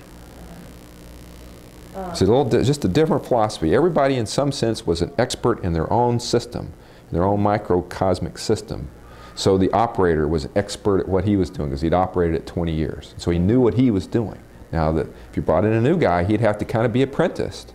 Nowadays, the philosophy is no, I have a procedure that contains all the smarts. And so I can bring in an inexperienced guy, give him some rudimentary training, and then shove the procedure at him and he can do the job safely. Because the safety is now in the procedure. And that's a totally different culture than the way these plants were historically operated. And so the transition creates some safety issues. Right. Right? You think it's better? Does it work better with the I've said officially it's probably no safer, but it costs more. Right. But again, I'm prejudiced. Right? But yes, we never had a criticality accident at Rocky Flats, so we must have been doing something right for all those years that the plant operated. That wasn't an accident that happened. So. What did you think? I guess you arrived in '82, so the protests were sort of in full swing, if not waning. What did you think about all that? Oh, I had several kinds of reactions. I could not believe the public's ignorance about radiation and its risks. I found that hard to believe, that people really... I had to prep in some of these public meetings, because I was exposed to the public, because I was making public presentations on plutonium in the ducts. Mm-hmm. So I had to get prepared for, you know, what's the average person worried about. And one of the questions I had to prepare for was one time somebody asked me if the electricity that was generated by a nuclear power was radioactive. And it's like, you know, how do you even answer such a question? People have such a fear of radiation that's not based on science or fact or physics or biology. It's just this thing that scares them to death.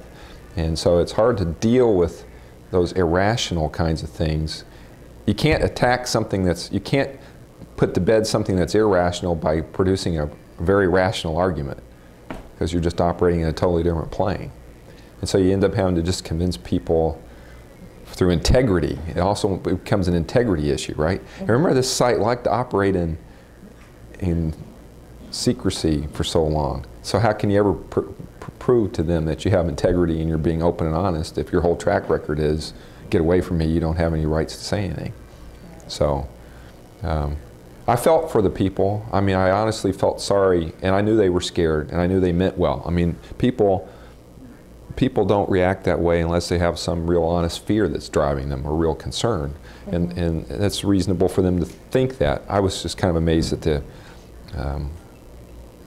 lack of basic physics knowledge, basically.